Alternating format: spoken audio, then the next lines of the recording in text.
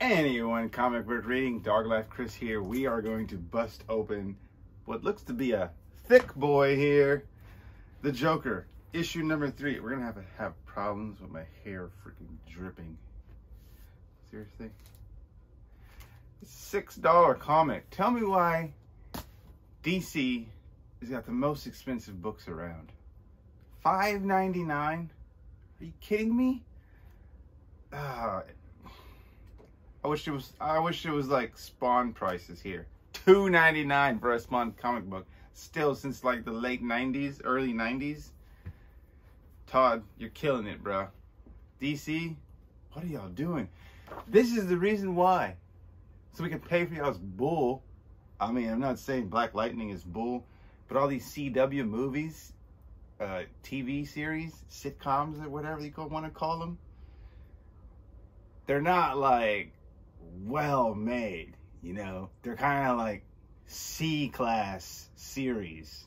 It's not, you're not making Seinfeld over here, which was a great series at the time of their pinnacle.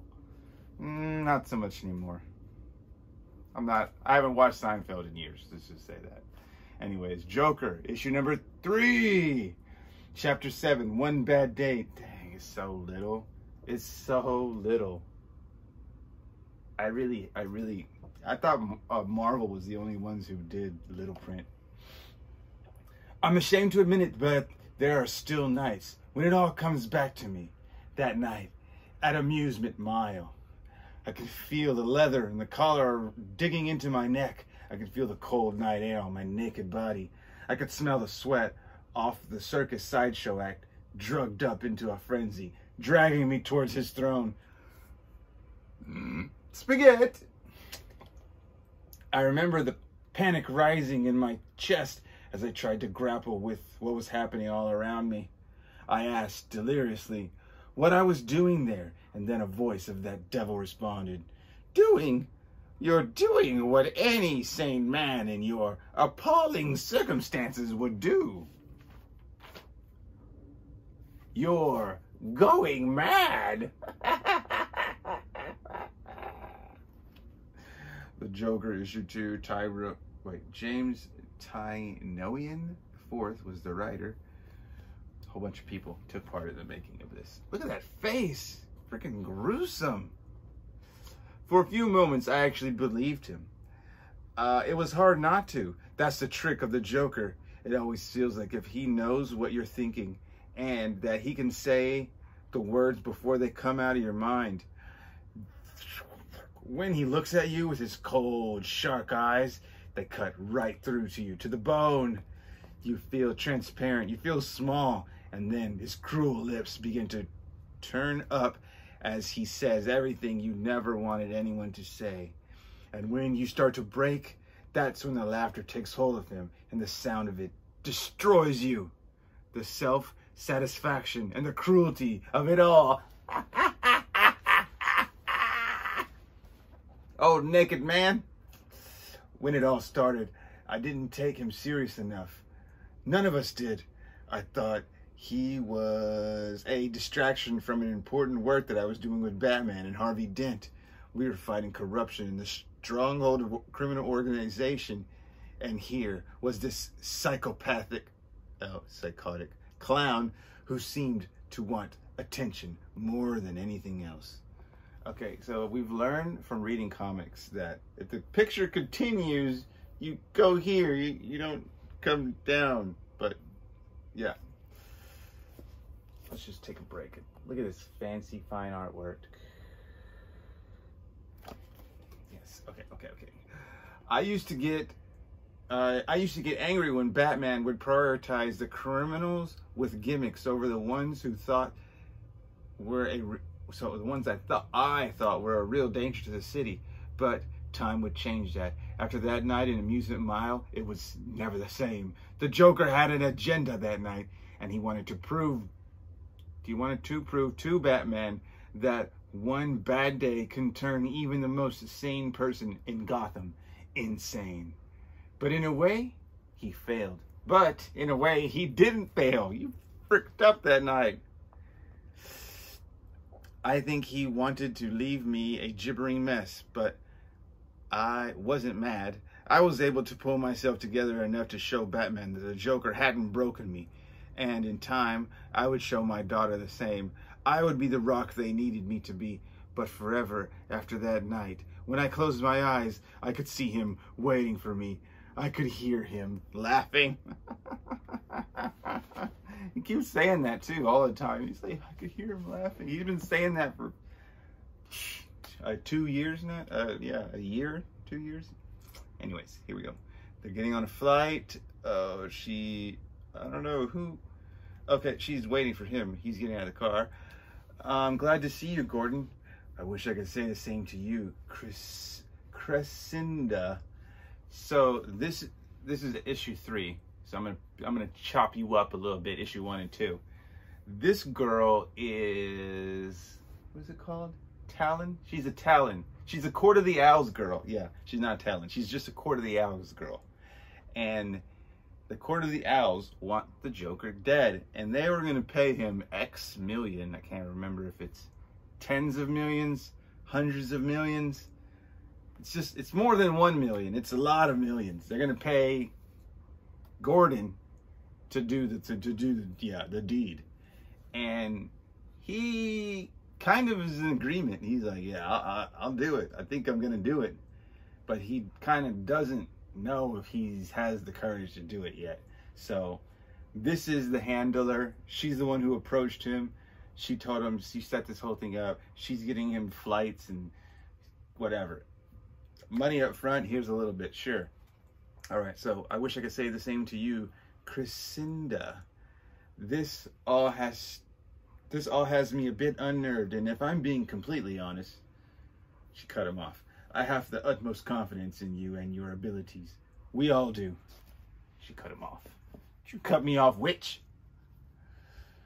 We've gathered some limited intelligence on the ground in Belize, where the Joker is supposed to be hiding, in Belize.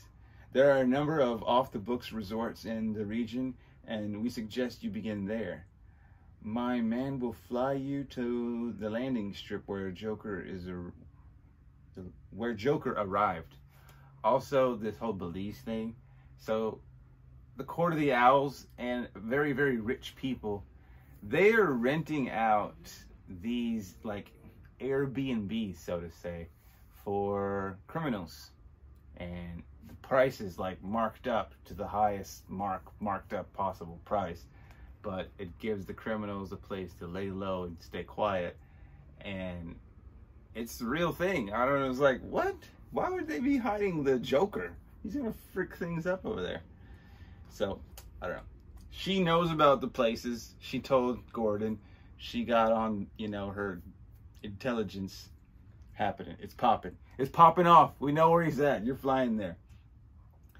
We'll expect you to fly commercially from Belize, but if you feel you need to be moved between countries unseen, call this number on the dossier and we'll do our best to arrange it. Weapons will be a little more difficult. I figured I'll be able to see to that myself. For now, I have a handgun in my suitcase. Very, very good, Mr. Gordon.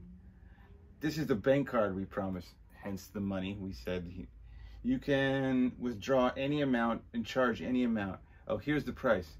What if I took out the full 25 million and just retreated myself on a nice vacation? I don't know, Mr. Gordon. What if you did that? So the price is 25 million for the Joker's head.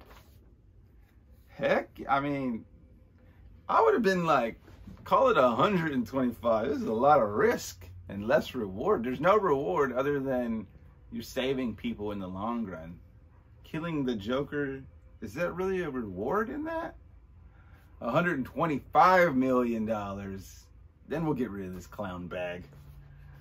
Maybe. That's just me thinking. Well, you're a good man. We trust you to do the job you were being hired to do, but I do hope that you treat yourself a little.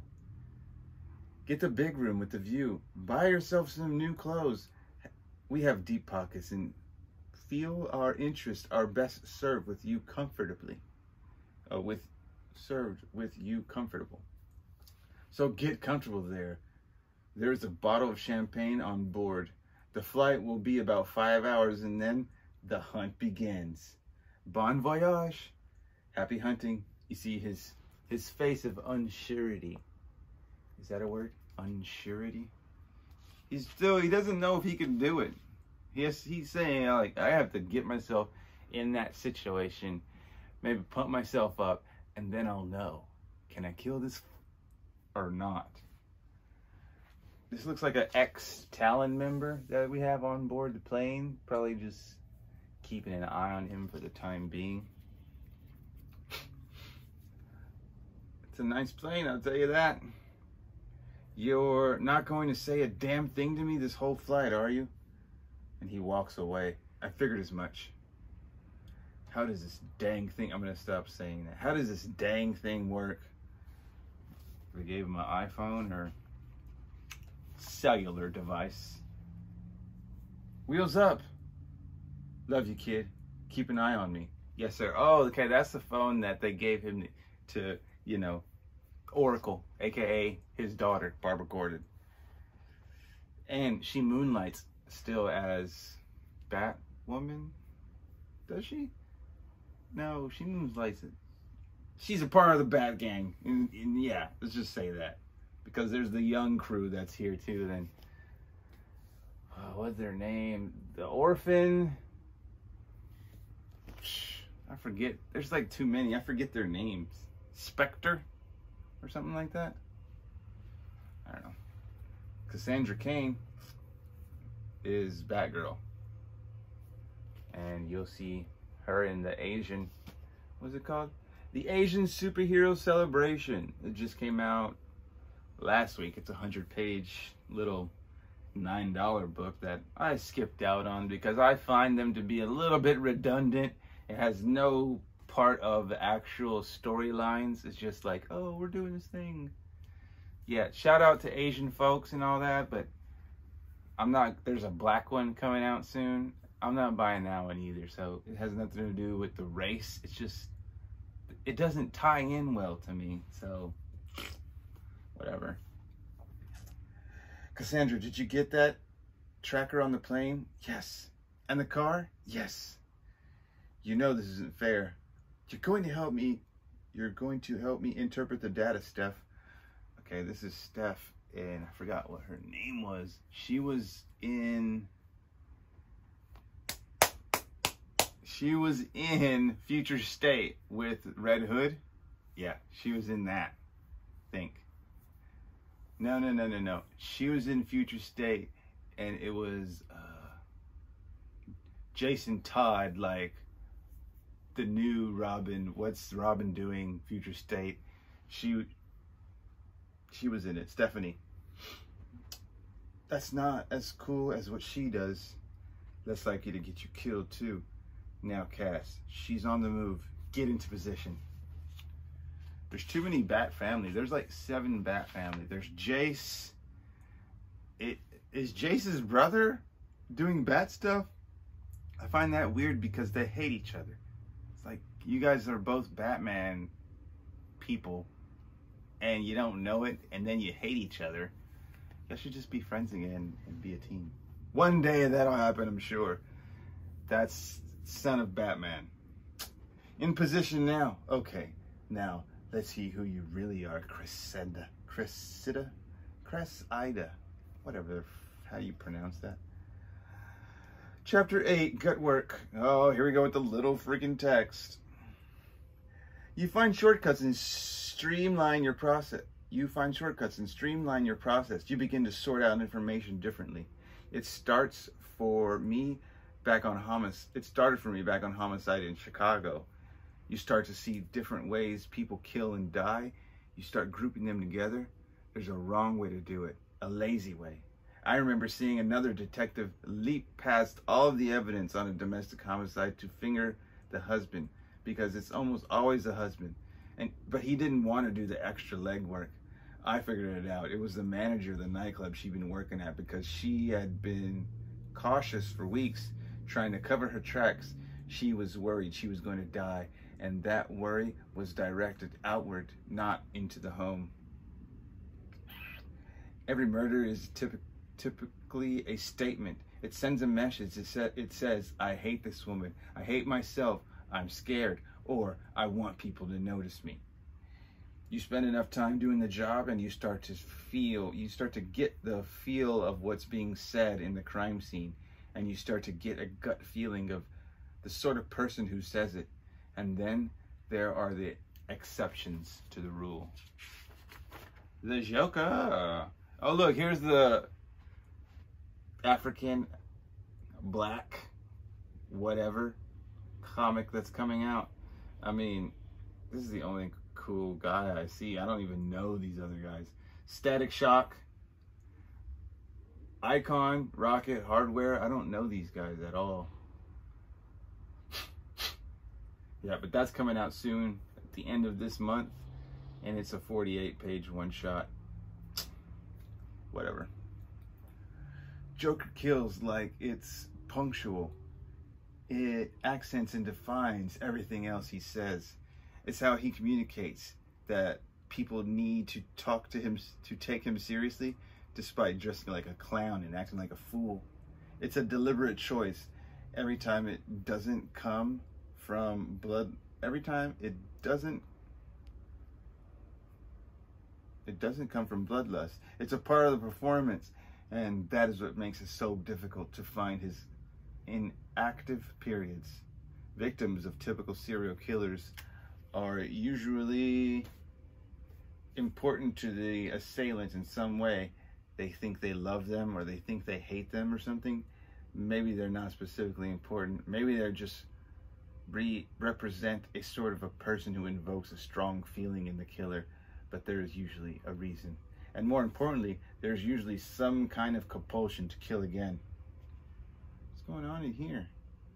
The thrill of the crime is addictive to them, whether it is to hunt or to kill, or what they take from their victims. They can't stop themselves from doing it again and again until they've captured or killed. I don't know what this scene is. Like, where are you? The heck is this? This looks like some Marvel Hydra character. Yeah? Little print, great, I love it. But then there's the Joker. We had an FBI profiler. We had a profiler in from the FBI right about the time everyone in Gotham realized they needed to be a lot more scared of clowns. She laid out her interpretation of the Joker's details and pointed out the similarities between all of the Joker's victims on his latest crime spree. I remember being suspicious because these new victims had so little in common with the people he targeted before, but I hadn't been made commissioner yet, so the agents ignored my warning that something was off. He ended up leading the whole team into a death trap. Yada, yada, yada. I've got to use the restroom. I'm not going to read all this. Let's fast forward. He's in Belize. All right. And then here you can see what happens. Yada, yada, yada. He lands. He's doing his thing. Knock, knock, knock. ¿Quién es? I'm sorry, my Spanish isn't too strong. I was just hoping to ask a few questions. I'm looking for an old friend of mine. Jimbo, is that really you? The way he looks, like, holy shnikes. Is that the Joker? Man, he sure did draw his weapon fast, though. How does this fool have, like, people behind him already? Guns down, everyone. Guns down. That's an old pal of mine from Gotham City. Oh, the fun we used to have. I think this is a or get off the pot moment. Oh, I think this is a or get off the pot moment, Jim.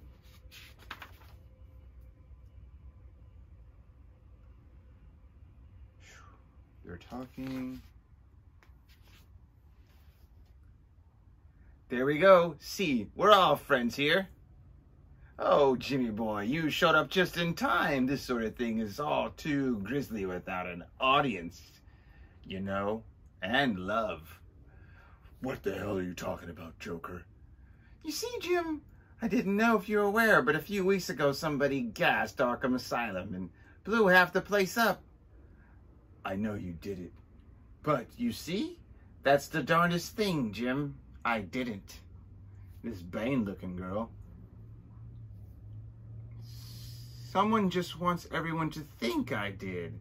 And now, everyone's going to try and come and kill me. And you're just in time for the fun. They just took out our men in the trees and they're coming up the hill now. Oh, crap. Keep that gun drawn, Jimbo. You're gonna need it. War Bunnies next. And then here's punchline. Chapter 3, we're not reading that. Joker issue 3, anyone comic book reading? We are out this sucker. Stay tuned for more readings and for more Comic Book Wednesdays.